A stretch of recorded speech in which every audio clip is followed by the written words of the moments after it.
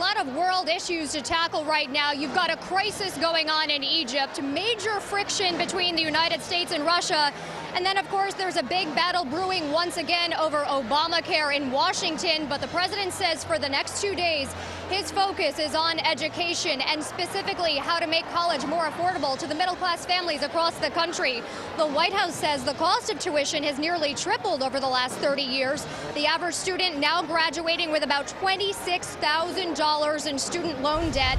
And that is not counting the loans that their parents are taking out to help pay for college. Middle-class families are absolutely saddled with making sacrifices, and the president says in more and more cases the cost of college is preventing our brightest students from following their dreams. So let's take a look at a few of the points the president will lay out as part of his affordable college plan today.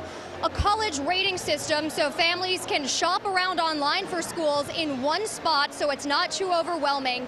That will allow them to compare the cost, the value, and the financial aid opportunities out there.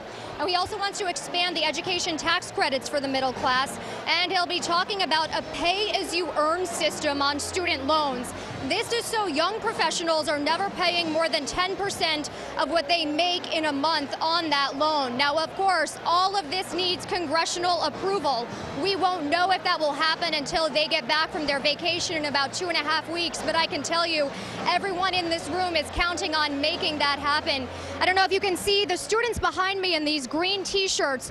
The t-shirts say graduation, college, career. They say that is their goal over the next 5 years. Also, Elaine, I just met a woman in the bathroom who told me she's 6 months pregnant. She has no idea how she'll ever afford college for her son or daughter in 18 years. And she really hopes that the president is not only able to talk the talk today, but also walk the walk once he gets back to Washington. Elaine?